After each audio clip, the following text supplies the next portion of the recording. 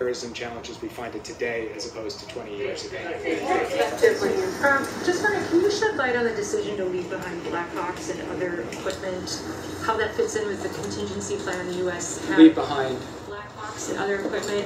Why give the Taliban access to state-of-the-art equipment that they could either use to bolster their own defenses or to sell off to other countries? This is, I think, a very good example of the difficult choices a president faces and a Secretary of Defense and a Secretary of State and a National Security Advisor face in the context of the end of a 20-year war. Those Black Hawks were not given to the Taliban. They were given to the Afghan National Security Forces to be able to defend themselves at the specific request of President Ghani, who came to the Oval Office and asked for additional air capability, among other things. So the president had a choice. He could not give it to them with the risk that it would fall into the Taliban's hands eventually. Or he could give it to them with the hope that they could deploy it in service of defending their country. Both of those options had risks. He had to choose, and he made a choice.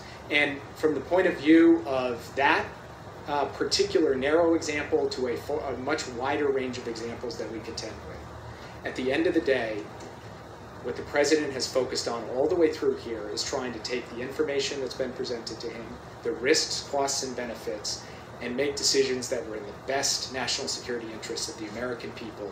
He has tried to do that. He talked about that at length yesterday. And from that perspective, he believes the decision he made in this context was the right decision. Yes.